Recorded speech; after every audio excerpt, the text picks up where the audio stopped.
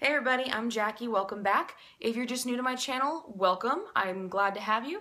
If you're not, I'm still glad to have you back. I decided to do just a tag video today. I wanted to do something chill, really relaxed, nothing that involved a lot of thinking on my part. So I found this book tag called the Book Reader's Book Problem tag, and I found it on CHBosky's channel. I don't think she created the tag. I'm not quite for sure who actually did, but I will link her down below. She's a great booktuber. I really enjoy watching her videos, and the books she reviews are definitely ones that are they're not the books you normally see on YouTube. So I really like that she reviews different things that are very well known, but you don't see a lot on BookTube, if that makes any sense. But there are 11 questions, so let's just get started. First one, you have 20,000 books on your TBR. How in the world do you decide what to read next? Well, I like to theme my monthly TBRs. So, example, next month, March, is Women's History Month, Irish American Heritage Month. So my TBR will focus a lot around women's history and Irish American, along with Easter, because Easter's actually at the end of March this year. So I like to theme my TBRs based on what's going on in the month. But there are always two books that are predetermined, and that is my Public Library's Book Club Book of the Month, and then my TBR Jar Challenge, whatever book falls into that. If I can find a book that works within that kind of monthly theme, I go with that and still falls into that challenge. But if not, I just kind of go with what's going to work with the challenge. 2. You are halfway through a book and you're just not loving it. Do you quit or are you committed? If you would have asked me this question in high school, I would have said I would have quit that thing and dropped it like a hot potato.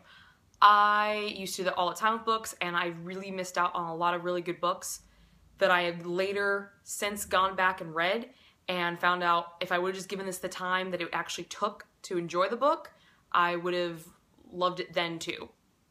So now I'm definitely of the camp that I try to finish the book.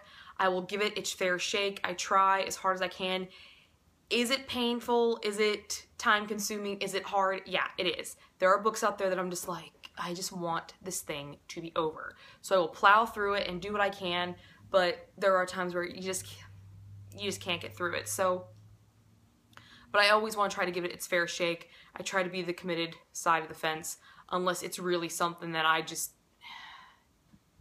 it's not going to happen. It's just not. The end of the year is coming and you're so close, but you're so far away from your Goodreads reading challenge. Do you try to catch up, and how? Well, this is the first official year I've actually done a Goodreads reading challenge that I've actually posted on Goodreads. So beforehand, if I was close, I would try, but I didn't really go through with it because no one knew if I didn't make it or not. It was just my own little personal goal. This year, I'm on track as of right now. I like to keep it that way, so I really hope it doesn't come down to the point where, like, you're 20 books behind and you have a month.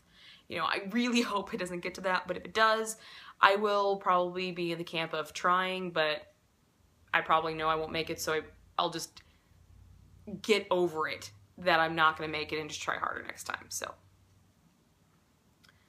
the covers of series you love do not match. How do you cope? I don't. I just don't. It annoys the crap out of me, and it will always annoy the crap out of me. I don't understand why publishers need to do that. I don't get it. I know a lot of authors don't have say what their covers look like, but still, I don't understand the thought process behind this. You're in the middle of a series, so you change the way the covers look, and they're already really good books. They're already selling. What is your problem? Why do you need to change it? Because you think it'll open up to a more diverse audience or something? Stop. Just stop with the changing of covers. It's just annoying. It is. I have one series by Laurel K. Hamilton, and this is like a 25-book series, and there are literally 4 or 5 different covers, and they change like every 5 books, and it's just irritating as all get out. I don't handle it. I don't cope with it. But you know what? If that's the only cover I can get in the book, I guess I'm buying it. Yeah. Everyone and their mother loves a book you really don't like. Who do you bond with over your shared feelings? I don't. I don't try to look for someone that I can bond with and understands why I don't like the book. If you ask my opinion, I'm just say I don't like the book. I will defend my opinion and I will stand up for my opinion and my views. But if everybody else loves the book and I don't, well then I don't love the book and they all love it. Good for you. See if you can change your mind. Change my mind. You know, I'll listen to you and give you the respect that you deserve because you're a human, but I still don't like the book. So I guess I'm just gonna bond with myself. You're reading a book and you're about to start crying in public. How do you deal? I cry. I don't hold back. If a book can make me cry, make me laugh, make me angry, make me scream out, I will do it. Now, if I'm in a library, I tend to be a little bit more quieter, but if I'm like sitting on a park bench or something like that, I will cry. There was times in high school that I would read books and they make me cry, and I just start crying in study hall, and people look at me like, what is she crying for? Because my book's really sad. He didn't go with her. You know, I would get involved in it. I do the same thing in movies though. I cry at movies. I get mad at movies. I am that person in the theater that like, don't go to the door. I'm not that annoying, but that is you hear me, not verbally, but in my own apartment, I scream at that television all the time. Me watching Downton Abbey, that is a soap opera in and of itself with how much shit I say that fucking television set. It's not even funny. I love that show. I really do love Downton Abbey, and I do talk to it. I do. Especially when I'm binge watching a television series, that is the worst. But when it comes to books, I don't hide my feelings. I just go for it. I let it flow. Let the tears come. A sequel of a book you've loved just came out, but you've forgotten a lot from the previous novel. Will you reread the book, skip the sequel, try to find a synopsis on Goodreads? I tend to just go for the sequel. I try to just usually go for it. I'm not a big fan of rereading books. I know I have in the past, but I don't.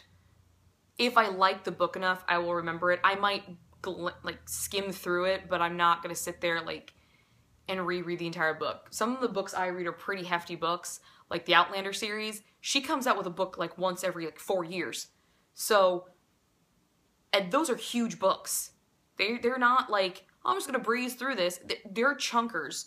So I'm not gonna sit there and read all of those again just to recash on the other one. So I'll either skim through the book or I remember enough of it to be able to deal with it, and a lot of it will come back to me as I read, like, oh, I remember this from this book, I remember this, I remember these people are. And if I honestly can't remember like a character, I will go back and look. I'll go on Goodreads, go to Wikipedia, just get a little brief synopsis of it. So, you do not want anyone to borrow your books. How do you politely tell them no when they ask? I just say no. I'm not really polite about it, I just say no. Most of my friends know not to ask me to borrow books because of all the rules that are implied with buying my book or borrowing my books, so they just don't ask me. Because I know me, I'm really bad about giving books back. I'm really bad about it. So I expect everybody else to be really bad about it, so I just don't. Ask me to borrow a book, unless I can get a hold of you 24/7 and hound you like the Dickens, I don't let people borrow my books. I just recently let somebody borrow one of my books, and I trust her very, very much, and I know she will take good care of it, so therefore I know that it is in good hands, but most of the time I usually do say no. But I'll make an exception for her because she's one of my besties, and but I know where she lives, and I know multiple ways of getting a hold of her. I'm not above stalking. Just saying. Reading ADD. You've picked up and put down 5 books in the last month. How do you get over your reading slump?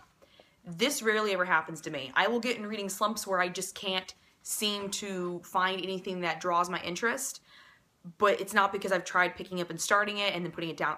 Once I start a book, I go through to the end. Unless, like I previously said, I really, really just can't, because I've given it its fair shot and I just can't do it. I do not read multiple books at one point in time. I'm not a huge fan of that. I I know some people can do it, but when I was in college, I had to do it, and because it was a textbook, I did it. It was homework. But free reading, I don't feel like I'm giving the book its fair shot. It's the time it really takes to enjoy the book if I'm reading other people's work. I feel like I'm not being fair to my books. I know that sounds really bad, but it's like, I'm playing with this book right now. I'm not gonna take something off the shelf and just forget about this one. You know, it's weird. But when I am in a reading slump, I will either watch a video on YouTube, I'll go buy more books, or I will probably put in a television show like Downton Abbey, The L Word, Weeds, something I've seen a bajillion times over, but I'm still really, really interested in, and I'll just sit there and watch, and then eventually it kicks me out of it for some reason, and then I go back to reading. Or I just go to sleep. That's another one. I'll just go to sleep. There are so many new books coming out that you're dying to read. How many do you actually buy? I'm really not big on release dates of books. I don't really keep track of those. I know it's kind of weird, but I don't. Because I tend to buy a lot of older books. Like, I find, like, ooh, this looks good. Ooh, this looks good. Ooh, this looks good. And I pick it up, and it's, you know, 4 or 5 years old, or it's like 100 years old. It's just kind of how I do the things that I do. So when it comes to how much you actually buy, I've been known to buy 6 books in a sitting, or like some of my hauls that I've gotten online, 35 books in a sitting, depending on where I'm buying the books and what the cost of the books are. But there is pretty much a minimum of always 3 books. I don't think I can actually say in the last 2 years that I've actually gone and only bought 1 book. I don't think I can actually say that. So, minimum of at least 3. After you bought the new books, you can't wait to get to, how long do they sit on your shelf before you get to them? It depends. It depends on if I bought the book because I wanted to read it next month. I bought some books this month because I wanted to read them for Women's History Month. So, they're not going to sit on my shelf very long. It really depends on what my intention of buying the book was behind. I tend to read the books that I buy that I go searching for. If I'm searching for a certain type of book, I will read those first, versus just, oh, this looks good, or I've heard really good things about this book, I'll pick it up. Those are the ones that tend to be on my shelves far longer than the ones I'm like, I have heard amazing things about this book, I am looking for this book, and I want to read this book. So it varies on the intention behind the book of why I bought it. But those are all the 11 questions for the book reader problems tag. Again, I will link CHBoskyy's video of this down below. And feel free to do the tag yourself. I would love to see it and know what your bookish reader problem answer to these questions are. And next month is Women's History Month, so I will be having my March TBR very soon, as well as my February wrap-up. And I do have one more review to go up, so you'll be seeing that very, very shortly. But until then, happy reading, and have a good one. Love you guys.